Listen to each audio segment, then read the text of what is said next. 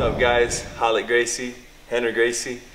I'm the special guest usually on these videos, and the time was right, so here we are. In 1993, our father created the Ultimate Fighting Championship to educate the world on the importance of jiu-jitsu. And now that every professional fighter has added it to their arsenal, we're breaking down how they're using it so you can add it to yours. Dang. UFC on Fox, Chicago, Illinois, Saturday night. Interesting party, mostly decision victories there on the main card, but the UFC on Fuel TV had some amazing fights. Reverse calf slicer. After the fights go down, we usually get a lot of requests, you know, like, yo, break this down, break that down, break this down, break that down. There was no break that down. It was just break this down. Everyone wanted to see the calf slicer. This is the first time that a reverse calf slicer has been used in MMA. Dang, it happens a lot in training. This position lands kind of a lot, yeah. But normally the guys in MMA are high level enough to not make, you know, the fundamental mistake, the fundamental positional error that allowed the squeeze to be possible. It's a very hard move to catch because of what it requires from the person defending, what it requires them to do to make possible for you to catch it, you know. Very sneaky. Let's get right to it. Charles Oliveira kept it so real. He started with open guard. Ralek was down. Eric Wisely was down. He was, of course, punching here, controlling the ankles very well from the open guard and punching. And then finally he realized that Wisely's legs were pretty savvy, so he just fell back for a very quick drop, boom, wrap on the leg. And he threw the knees inward to expose the heel, right? Heel hook. So the wrist scoops the heel and catches it. Standard procedure, very common. Eric's been caught a million times in heel hooks, so he knows how to defend. He started to untangle, grab my shin, untangle your leg, and he started to spin out, freeze. Anytime someone spins out of a heel hook, their knee goes from facing up, slowly keep rolling, keep putting, yeah, right there, to facing down. So it's a very common transition for the person in my position to go to the heel, try to suck the leg in, and then from here, have the knee bar, full extension here, and it's a done deal. It's not an easy catch because of how close the knee is to the groin, that normally when they spin out, you lose the knee. Almost 9 times out of 10, the knee pops out during that heel hook removal.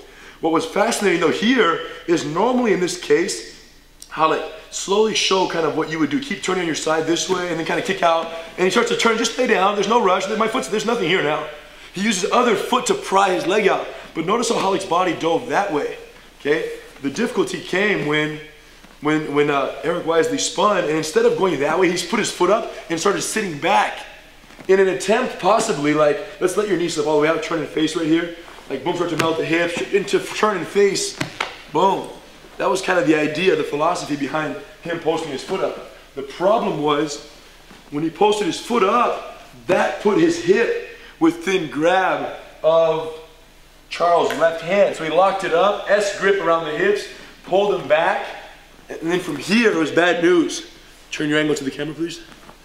From here it was bad news. Okay, the shin is inside the bend of the knee, the body is locking the hips, and by me locking the triangle over here and extending my legs away while pulling the hips at the same time, it basically caused excruciating pain on the muscles of the calf and the inner knee there, and very much risk for the separation of the knee. So people don't understand what causes the calf slicer to be so damaging, and it's not only the pressure on the calf. It doesn't actually slice the muscle of the calf, although that's like a pressure point. It's very annoying. The other risk is that when you put something inside of a joint, when you put any block of mass inside of a joint like this, and then you keep compressing this, assuming that that block of mass isn't going to collapse, it's going to stay strong, what's going to happen is there's going to be a break or separation at the weakest point, which is the joint itself. The bones are very strong here. This joint, the knee joint, can be separated, right? Like, imagine using a walnut cracker. You know the thing that clack. You put the walnut in, but imagine the walnut was made out of titanium, and the cracker was made out of, you know, just stainless steel. And you squeeze full bore. What's gonna break?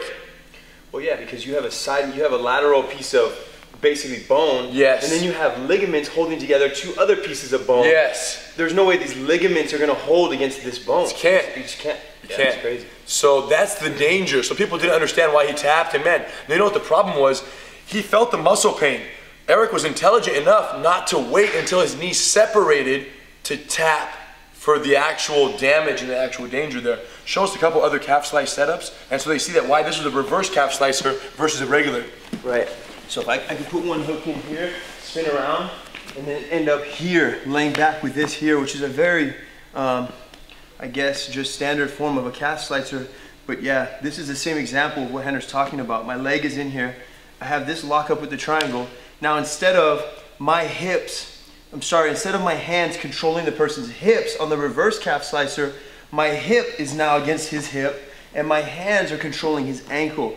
And yeah, just pulling down here and raising my hips up can be very devastating. So this is much easier to get because once Ralek's hips lock my hips, all he has to catch is the dangling foot. Whereas the reverse calf slicer, your hips have to trap his foot and then you got to go get their hips with your hands. So it makes a much harder move to catch. There's another setup here from the back mount. You might have standard back mount, boom. You go to modified back mount. Take this hook, throw it over, and lock your legs down low and set up for a potential, like this is where you would start to set up the twister from here. But instead, from here, you can start to get my back away. Start to face. You can rock them this way and end up in the same situation where you have the lock of the triangle, the hands grabbing the foot, and then of course you can be hugging it, you can hold it, and then you're going to drive here. One thing to watch out for on this one is while you're catching the calf slicer here, they might want to spread this leg and catch my arm right here. Take my arm. If they catch the arm here, is a danger. So just be careful whenever you do calf slicers that this arm isn't get taken out of the equation. And there's another risk here. Rotate a little this way, Ralek. Grab my toes over here and show them the heel hook on this one. How you pull this down over here. Oh, right here? Yeah, this is a very nasty little heel hook right there. Ah, okay. What's happening is my knee is stuck.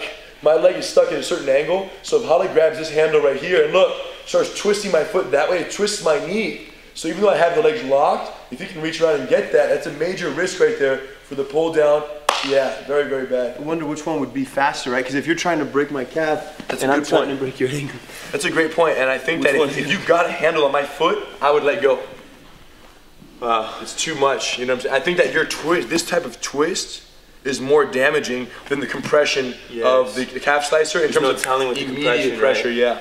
And this principle of this kind of compression locks where you're putting something in and then you're squeezing it over something else, it also exists for the bicep and for the forearm.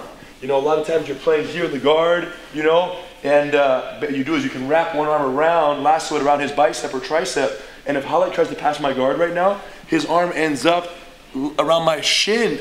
So I shoot this hand in, I can lock hands behind his shoulder over here, okay, lock my palms together, lock the triangle, and now his arm is stuck inside my hip area. And if I push my shins away and pull it's done. It's compression inside the bicep. Now what's crazy is this. One time I saw this move being done in a tournament somewhere, and Ralek's arm, my shin is here, and it broke this. The forearm bones snapped. Interesting, right? So the elbow joint remained, the bicep remained. It's the forearm bones from this compression here. There was so much pressure going down and away that it broke through there.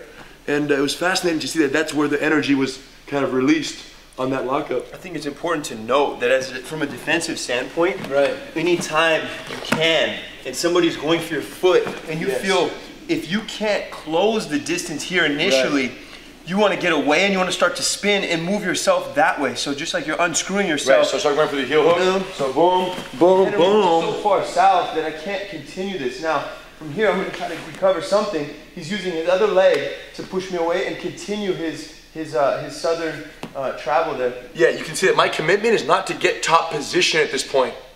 That was Eric. I think that's what his mindset is, what caused him to be available for the taking with this move. If his thought was just dive away and keep diving, there would have been no way. Let's demonstrate one time how you can't possibly get my hips if I dive away. So you have my heel hook wrapped up. So I do this. Go ahead, pull the leg in. There's no way, because my hips aren't. Go back to the triangle. Lock your legs right there. Unless my hips are way up here, grab the hip now. Then it's different. Grab my hips now. Grab my hips now. Grab my hips now. There's no way, and then you're kicking, you're out. So it's because he was thinking so much stay on top versus survival, right? You know, like when I roll with my brothers, man, you can't be greedy. Like when you get in danger, you have to give all resources to surviving that, because you try to survive a little, but don't fully respect it, you're asking for trouble, you know? You're very much asking for trouble. So I think it's more specifically with leg locks that the getting away philosophy is very helpful. yeah, because you spin from one to the other to the third to the fourth sometimes, and Right. and that's absolutely right. The more you stick around, the more likely you are to get caught in the next little variation that might be around the corner that someone might not even be able to anticipate. So you got to get your whole leg out of the equation, my friends. So lesson learned. Eric will never get caught in that move again in his whole life. I don't think so. Ever. Yeah. Sometimes all it takes is one time. Go back to the training camp, talk about it. Yeah. Forget about it. And so he learned his lesson, and because of that happened, all of us around the world got a chance to see something and take many lessons from it. We hope you guys benefited from understanding that on a deeper level, okay? Very much. Practice it, practice the catch, practice the counter, and man, keep it real.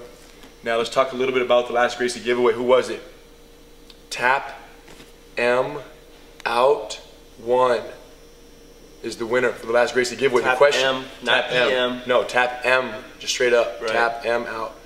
The question of the Gracie giveaway, last Gracie Inside or Gracie Breakdown, was where Ralek shot his next music video, what the location was, which MMA gym in California did he shoot it at, and everyone gave their votes, and there was quite a few different votes, but there was one that was kind of the favorite, and Ralek, tell us. Black House. So you guys were right. All 9,000 of you who guessed Black House, congratulations. And Tap Him Out 1 also guessed Black House, so he was on the right track there. Cool, guys. So we want to do another Gracie giveaway. We got to keep going. We shouldn't stop momentum. Yeah. It's not healthy. The next question is, do you train jiu-jitsu? Yes or no? If so, where do you train? And if not, why don't you? Are we going to judge them if they don't? No. No, we're not going to judge you at all. We're really kind of curious to know, because we know that more than half of the viewers of this video don't train. Right. What do you think their reasons are? Man, it's too expensive. It's too sweaty. The mats aren't clean where I go. What's the number one reason they don't step into a school? Fear. Yeah. Fear of the unknown. Of course. Look at what we're showing. Right. What is that? I'm gonna have to practice that. Yes. That's crazy. true. It's just like, man, I'd rather be chilling, just. But what's crazy is you find a good school, they're not all amazing, but you find a good one and you practice in the same calm, controlled, respectful vibe that we're practicing now, and there's nothing to worry about. It's hard to find schools that do that, though. Dang, bro. They're out there, you guys. Here's the deal. Go into a school, hey, say, can I watch a class? And if you watch a class and after that, just watch, just can I spectate? And if after that hour you are captivated, you are 100% enthused about, when you were sitting watching, you literally in your mind were thinking, man, I could be in there right now. Right. If you feel that way while you're watching it, then ask to try a class. It's that simple. But if you're like, dang, what the heck are these guys doing? Why are they even here? And what are they practicing? Then go to a different school and start again. And not only that, it's almost like buying a nice car or getting a nice apartment, getting a good deal, right? Getting the most you can for your money, but also getting the car that's right for you. And what's funny is, like, people will come in here and I'll tell them, go try 5 other schools. And if whatever one you feel like is the best for you, do it. That's what life's about. And if we happen to have something that's right for you, great. If not, well, we don't want you to be here and you feel incomplete about it. But go try one school, watch their class, but do it with 5 other schools in your area and do it on Gracie University. Compare everything, and you're official. That's it, my friends. So do you train, yes or no? If so, where do you train? Where do you keep it real? And if not, why not? Answer that question. Subscribe to the Gracie Breakdown channel and favorite this video, and you're entered to win the next Gracie giveaway, which is another Pearl Weave Gi. We're going back to back on the Pearl Weaves. That's crazy. We've never done this in the history of Gracie Breakdowns. But guess what? They are that nice. They're pretty nice.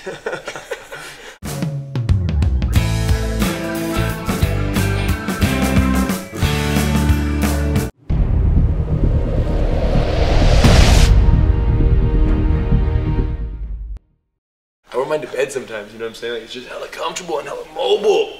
Okay, keep it real, you guys. We'll see you next time.